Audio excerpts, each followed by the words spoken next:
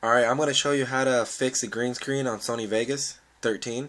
So I'm going to go ahead and open Sony Vegas. Here's my video file that I'm going to be using. Okay, I'm going to drag that in there. And as you can see, I get a green screen. How do I fix that? Well, I'm going to show you how to fix that. Okay, the first thing you want to do, you want to right click it.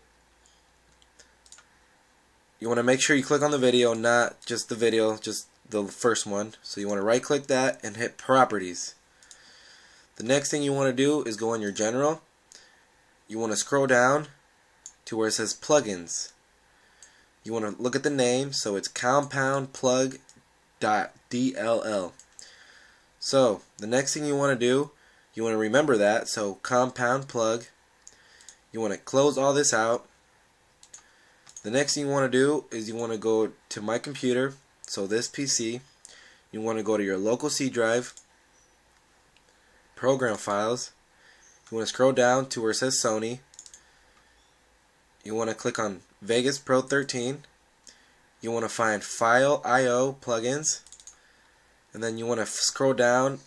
You want to find the plugin that you used that is set on the file name. So mine was Compound Plug. You want to rename that, and you want to just add another G to it. So just add another G, hit enter, and then that changed it. So it looks like you're done. You want to exit that. You want to open up Sony Vegas Pro 13, and then I'm going to retry that. So I'm going to drag that back in there, and there you go. It worked. If this video helped you out, go ahead and hit the like button.